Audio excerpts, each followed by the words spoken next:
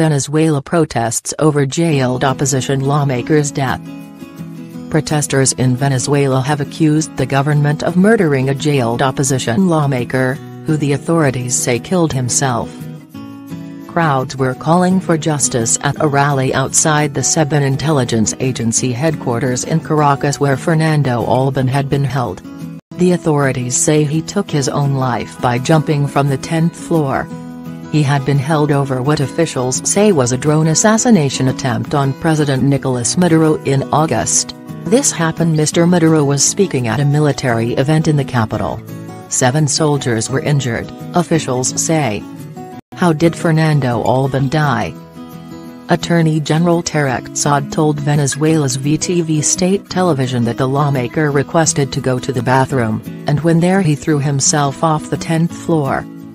Meanwhile, Interior Minister Néstor Luis Riveral gave a somewhat different account of what happened on Monday.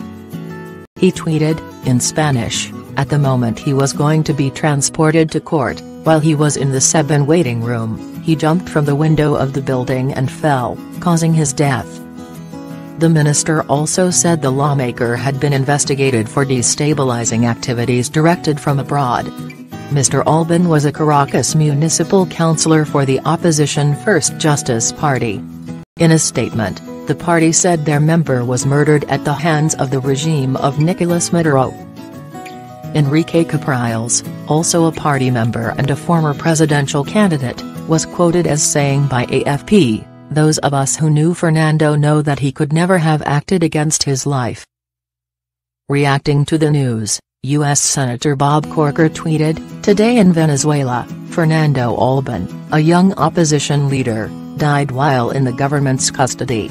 This is disturbing and the government has a responsibility to ensure all understand how that could have happened."